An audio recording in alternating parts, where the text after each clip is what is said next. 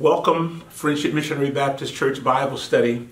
I don't do a lot of preliminaries because, we do have limited time. So just know that you're appreciated and I'm grateful. Share with a family member or a friend that this is available. And we'd love for you to join and share with us. I'm happy today because I've got on my Next Gen t-shirt. And if you'd like one, you can request it online. And I believe they can make that possible for you. And I thank God for our Next Gen and for all of you. Psalm 74 is known as a community lament. And I'll say more about what lament means as we go through this, because we've talked about personal laments. That's an individual and the situations that they were going through in life. But this 74th division of the Psalm, as well as 79, and there's some others, but specifically 74, approaches God from a community perspective. That there is a community crisis and they go directly to that crisis. Now, as I worked through this, I wanted to go through verses 1 through 23. But in working through it again, I may need to start at verse 12. I'm going to do some preliminary things. And then I may need to just start at verse 12 and do verses 12 through 17 and then come back and seek to put it in perspective. And hopefully we can do that in the time that's allotted to us. Psalm 74, there are 23 verses. It is known as a communal lament, community lament. Think in terms of a public disaster, something that has a community impact, as COVID-19. This is the case of Psalm 74. There is something that has had a community impact. Psalm 74 seeks to give consideration from a religious dimension of this public event of loss of property, of life, and of life. Psalm 74 gives a religious emphasis and insight into public disasters and challenges that confront a community. It is more general than a personal disaster. This public disaster, as expressive in Psalm 74, is not unlike our own, with wars, droughts, hurricanes, famines, plagues, and yes, pandemics. What is an honest religious response or a balanced response to a pandemic or a plague? Are you listening? What is a balanced approach from a public perspective as it relates to responding to a crisis in the community? Walter Brueggemann, and I've quoted him and I'll probably quote him throughout this time of Bible study, says, it is stunning to think that the prayer of this kind might indeed be the point of entry into the larger world of faith, where the Lord is the Lord of nations, where the Lord of the nation governs, where the Lord of the nations governs. Pull that, where the Lord of the nations governs. The point of faith. Work with this. Place of events in a private and public nature. Seek to nurture a maturing faith. I tried to mention that some Sunday about the necessity of a maturing faith as we grow towards maturity in the Lord Jesus Christ. An initial reading of Psalm 74 reveals a response to God by God's covenant people. Hold that. A response to God and or God's lack of responding to a personal or public situation. believers. But please nail that down. This is not a group of persons who don't believe or have any relationship. This is a group of believers. They're having a seemingly challenging time with a lack of God's involvement in their disaster.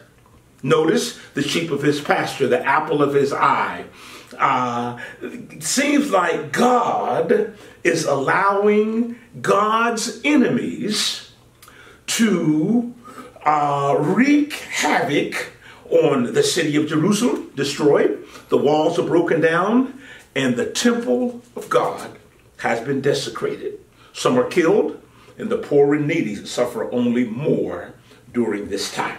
Historically, this is 587 BC, and probably the Babylonian Empire who are the perpetrators of what's going on. God was totally aware of the situation and his enemies, and did not prevent the disaster. Are you listening? God was aware, but he did not prevent. Look carefully at verse number 1, verse 74. Don't polish it, but just look at it. Oh God, why do you cast us off forever? Why does your anger smoke against the sheep of your pasture? Notice the words. And I'll say it before I forget it. You notice the psalm didn't start off, praise the Lord, oh, give thanks to the Lord, or the Lord is good. No. And the phrase I like to use, it talks plain. Oh God, why do you forget your people forever? And notice the context of the people. The sheep, notice, of your pasture. Remember the Psalm 23, the Lord is my shepherd? Now we're the Lord's sheep, and now the Lord's sheep find themselves in a devastating, destructive situation. Also notice, as we work through this, I want to hurry and look at the 23rd verse as well. Also notice that this disastrous situation still presides or persists at the end of this psalm. The mindset is still there. Look at the 23rd verse. Do not forget the clamor of your foes, the uproar of your adversaries that goes on continually. Again, this is no thank you, Lord. I know you heard my prayer. The writer representing this group seems to keep reminding God about something that's not equitable. Is that a good word? Something that doesn't seem fair, or something that you just can't reconcile. That how can something like this be happening to God's people, the sheep of his pasture? How can you be in the pasture of God and still be devastated and still have a pandemic, or still not be exempt from a hurricane or a tornado or a flood? Hello? This psalm, these communal psalms, push people of faith, can I talk plain with you, to be honest. And hear me when I say this. There are moments when it's not a praise the Lord moment. There are moments on your Christian journey in maturing are not a thank you Jesus moment. There are moments when Jesus doesn't feed the hungry. There's situations where the sick are not healed and people die. Just being real with you from the 74th Psalm, which is a real psalm for people who believe in God. This psalm is about just people who are struggling in an unjust world, who will raise questions about the goodness and the justice of God as their shepherd. quick outline, just quick outline. Verses 1 and 2. You can isolate verses 1 and 2. The writer entreats God, God's interposition, God's intervention into the community. Verses 1 and 2. Lord, we need you. Get involved in the community. Verses 3 through 9, I'll come back to this, depicts the desolation of the community, the disaster. When you look at verses 3 through 9, it's rather graphic as to what they're going through. Verses 10 through 17, it's a hymn. Pleads for former displays of God's power in the current crisis. Lord, I know you can if you don't. You listening? Lord, I know you can. How do you know that? Because I know what you did before. Say with that. I know what you've done before. I know you can, but right now you aren't. Am I making any sense to you? This is being honest. And so often, if I talked plain to us, Christians are not always honest with God about our real feelings of what we're going through. God can handle it. And Psalm 74 depicts cutting through all of the chase of praise the Lord, thank you, Jesus, and just says, oh Lord, why? How long? Verses 18 through 23, there's a question about the connection between God's honor and my deliverance, or the group's deliverance, or the community's deliverance. Lord, you know, your honor is at stake. I want you to deliver me, but people are watching us who say we love you, and they see what we're going through, so your honor is at stake. And so you need to get us out of this for your honor's sake. And then verses 18 through 23 is just an emphasis on God's goodness and God's mercy. It is of note that there, and I want you to notice this, there are at least 34 to 40 references to either the words in the King James Version of thee, thou, thine, and thy. And in the New Revised Standard, the words you or your. In the King James Version and the New Revised, between those two, just depending on the translation, there are 36 to 40 references to God in the words of thee, thou, thine, or thy. This 74th Psalm is about God. Let me say it the way I think I need to say it as in teaching this.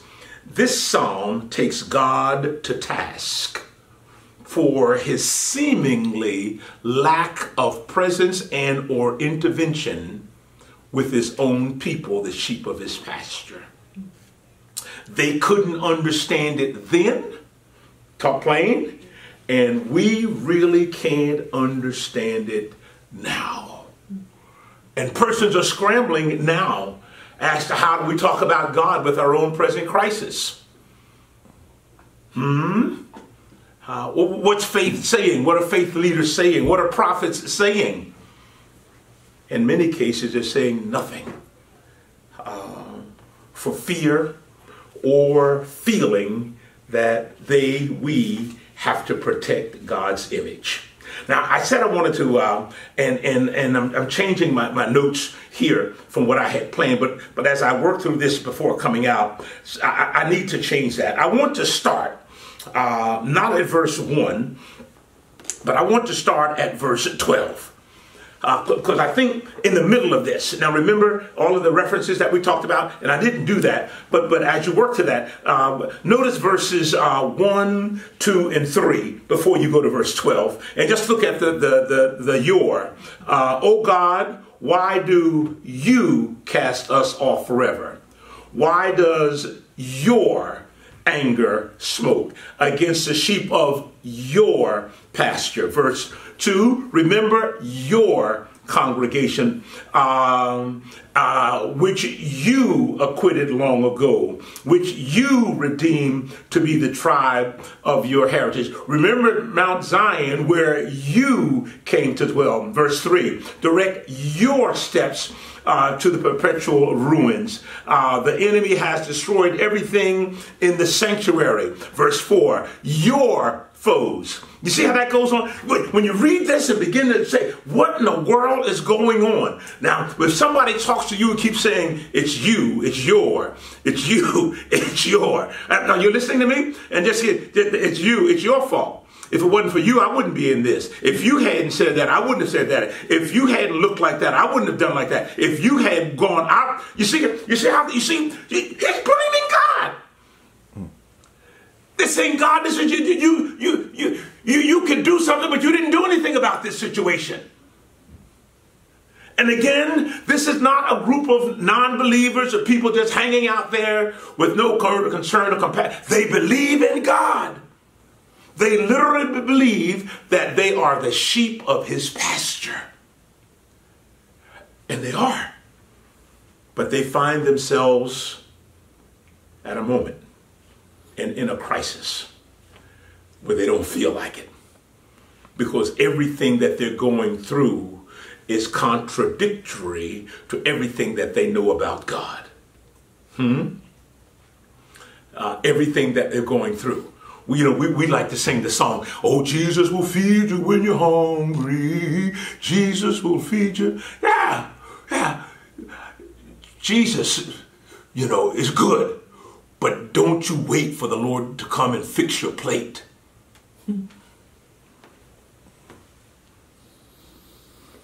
Hello? Being real. This 74th Psalm, I love it. Pushes people of faith to be real about current predicaments, crises, disaster, plagues, pandemics, wars, disaster, and destruction, where the poor and needy seem to suffer even more than they did before. I'm pushed to this 12th verse to start in the middle of this, because I think everything verses 1 through 11 comes to this point, and then verses 18 and following are birthed out of this context. And really verses 12 through 17, they tell us in the literary sense, can really be a hymn. And it's beautiful scripture that I want I want to walk through these verses verse by verse, and then if I have enough time, then I'll do some more with verses 1 through 11 and 18 through 23. But the core of this lament, at the core of it, is a staunch belief in God. Simply because I am struggling with what God is doing, that doesn't mean I don't have faith in God. Simply because I question why poor people suffer more during a crisis. Hello? I heard something alarming the other day that 1 out of 6 people who have died of this virus have been African Americans. And that 1 out of 3 who've been tested are African American. Disproportionate. And everybody, just depends on who you talk to where you get all the stats and stuff. And I don't want to spend a lot of time there. But maybe it's because our country has put African Americans in such dire straits in communities, in high rises, and where we have had a disproportionate issue with health care and money for health care and et al. Maybe that has something to do with this. I'm going to leave that one alone. But in the middle of this psalm, I believe core are verses 12 through 17. Work with me now. Are you with me? Okay, have you caught up? Okay, you understanding? Okay, I see your hand, but I can't answer that right now. You'll have to send that in.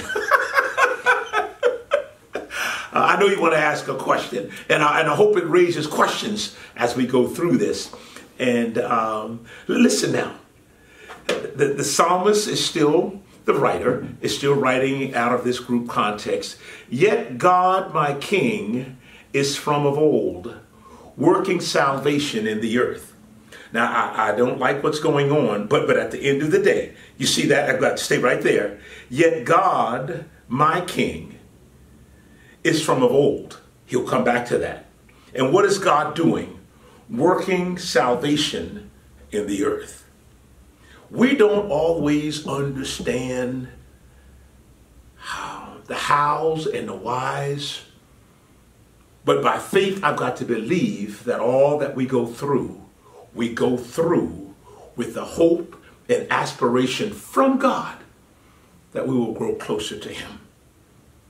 What a tragedy, even greater than the tragedy that we have if we, as we go through this pandemic, that communities aren't closer together and have more respect and appreciation for one another.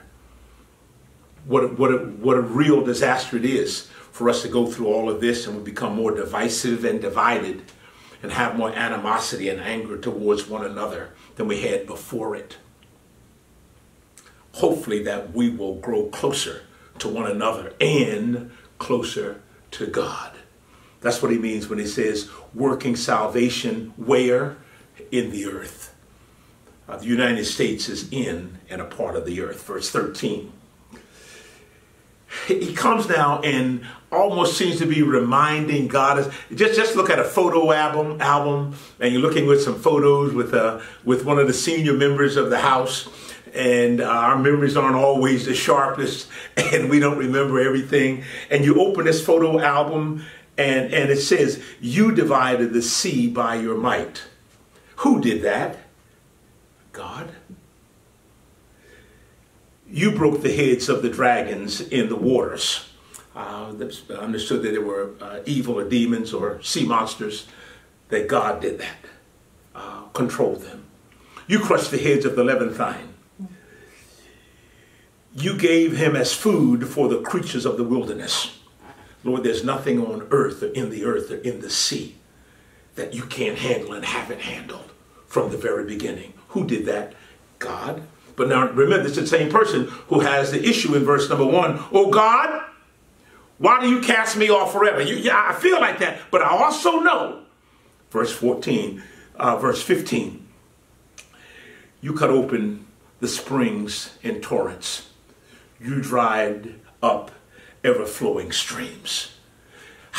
Doesn't that sound like creation? The separation from the firmament. God separated light from darkness. Put the stars and the moon, the sun. God put that all there. God, you have power. As you go through what you go through, be honest with it. Be honest about what you're going through, but also recognize that God is still in control. Verse 16. Yours is the day. Yours is also the night. That's right there, creation. He separated light from darkness and day and night. And God said, it was good. See him sitting down with his memory and saying, God, look at these pictures. Lord, look at this. What was that? Remember, you did that. You separated that. It seems to be, you establish the luminaries and the sun. That means all those stars and galaxies that we haven't been able to count or find. He said God put them up there, and God knows where they are, and God knows what they're doing. He's doing that to remind God, wow, of God's power and wherewithal to do. 17, you fixed the bounds of the earth and made summer and winter. Who did that? He's saying, God, you did that.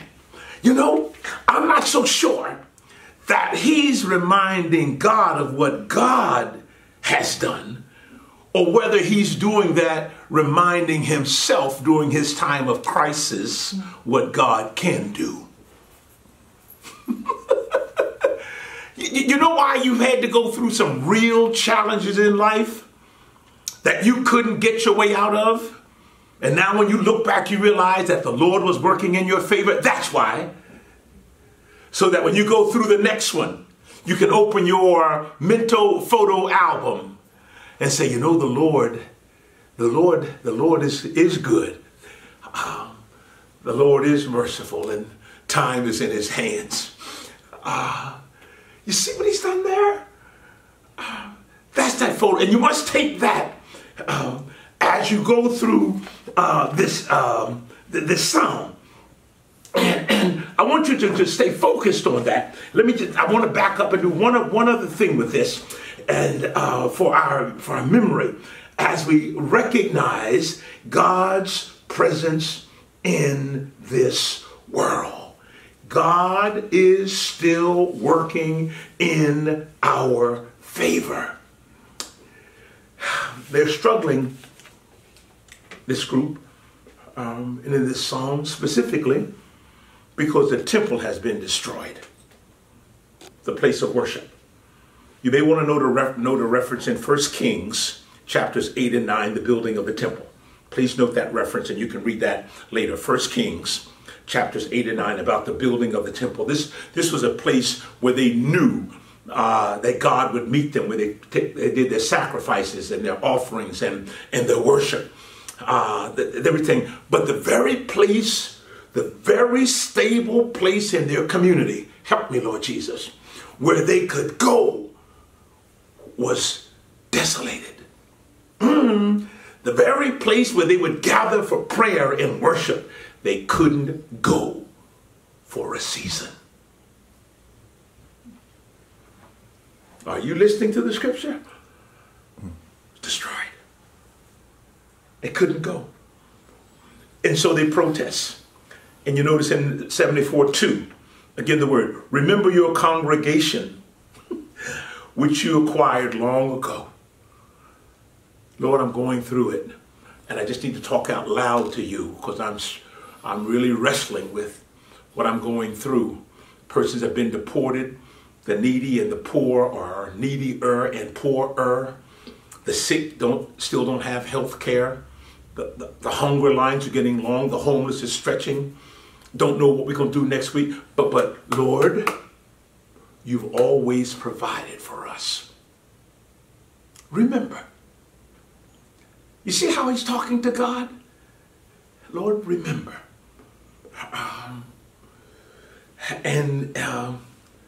And be with us. I'm tired. I'm vexed.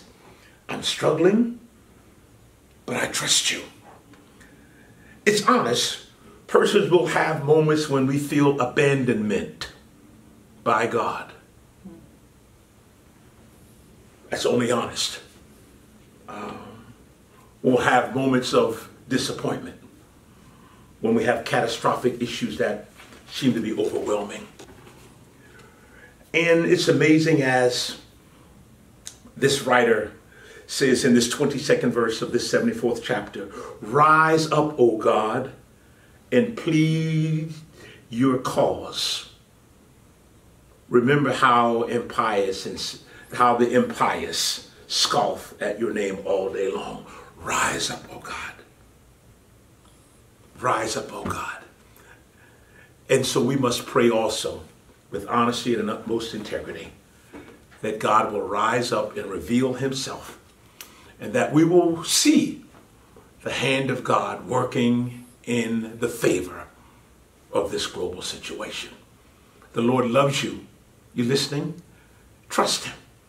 Talk honest to him, and God will bless your life. Let us pray.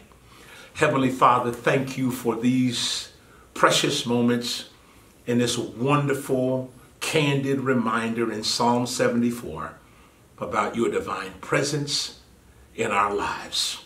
Strengthen us as we are walking into a mature faith. In Jesus' name, amen.